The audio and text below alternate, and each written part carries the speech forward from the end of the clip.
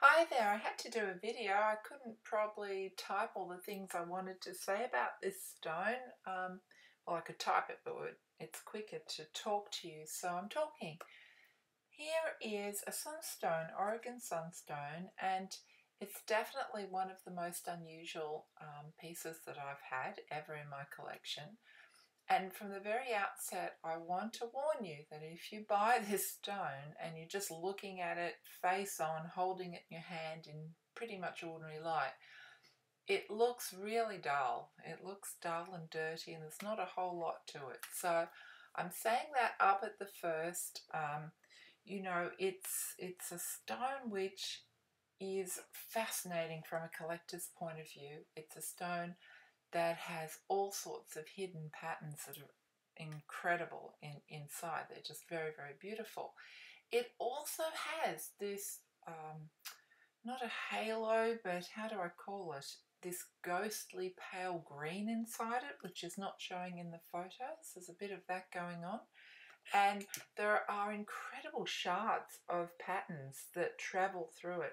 Now, inside, it's actually very ethereal, and when you look under the loupe, it starts to get really compelling. It seems to have these beautiful lines going here, there, and everywhere. It is actually very translucent within, even though it's a dark stone at the outer. Now, of course, one thing to think of is that this is 11 carats as well. So it might be that somebody would be tempted to cut it down. When you get a deep stone or a relatively large stone, it can be a lot darker because of it. So that's interesting to say that. But if you hold it up to the light and look at these shards and what they're doing, and they're not, I don't know enough about it to say if they're inclusions or what they are. In a sense, they're presenting like planes within the crystal, but then definitely not fractures or anything like that. And if you hold it up, the watermelon effect is really, really pretty.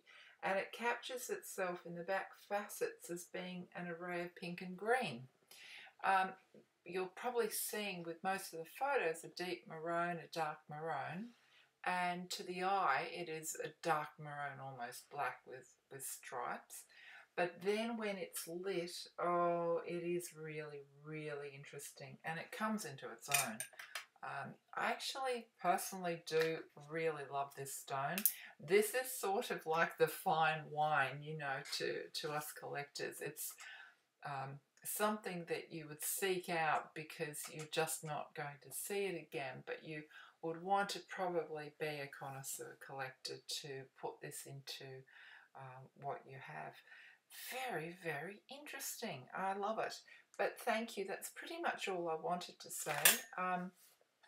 I know the price of sunstone varies tremendously, and it was exceptionally difficult to price this gem, and so basically all I've done is what I often do.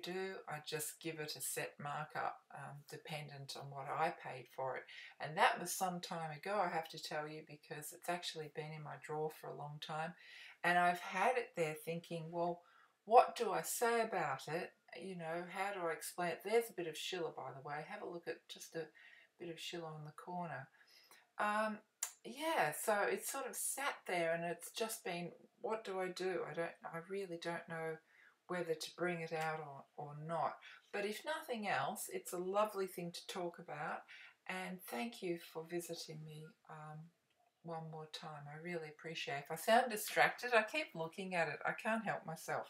It's just got me absolutely mesmerised, this one, because it's got a whole lot of life going on inside it, which is really fascinating.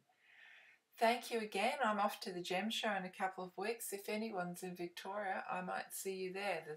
Our Lapidary Club has one, our annual one at Cranbourne. So do come along and introduce yourself and drop me an email too if you're in Victoria and you think you might come down. Anyway, thanks again, and I'll talk to you in the next video. Bye.